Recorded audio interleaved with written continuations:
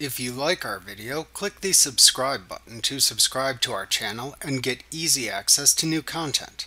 To see our full suite of ad-free video courses and training materials, visit us at teachucomp.com. When you create a switchboard form in Access, all you are doing is changing the form's function or purpose in the database.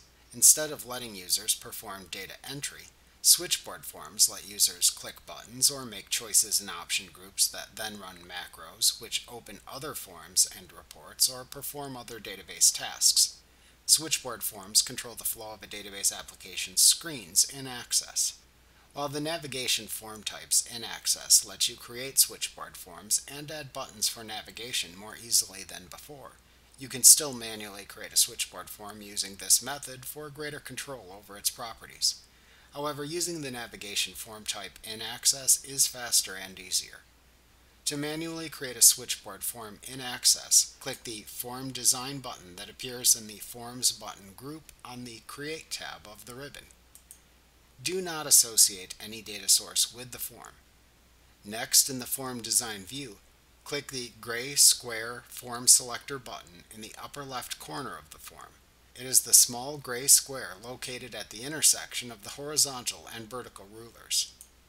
Clicking it places a small black square into the box to show it is selected.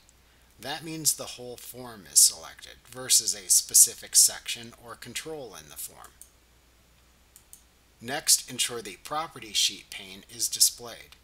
To show the Property Sheet pane if it is not displayed, click the Property Sheet button in the Tools button group on the Design tab of the Form Design Tools contextual tab in the ribbon.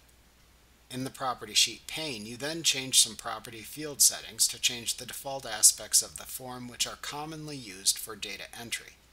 This lets you add images, instructional text and labels, command buttons, and other types of navigational controls to the form while removing the data navigation aspects. To start, click the Format tab in the Property Sheet pane. In this tab, click into the Default View Property field and then use its drop-down to select the single form choice. Next, click into the Allow Form View Property field and then use its drop-down to select the Yes choice. Then click into the Allow Datasheet View and Allow Layout View property fields and select the No choice from the drop-down in each.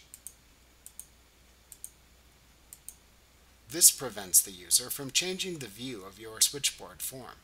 Next, click into the Record Selectors property field and select the No choice from its drop-down. Then click into the Navigation Buttons property field and select the No choice from its drop-down. This removes the record navigation features which are not used in a switchboard form. After making these basic changes, plus any additional ones you would like, save the changes to the form by clicking the Save button in the Quick Access toolbar. Then add your desired navigational controls, command buttons, and on-screen instructions to the switchboard form. Remember to click the subscribe button to see more of our videos. Get ad-free courses at teachucomp.com.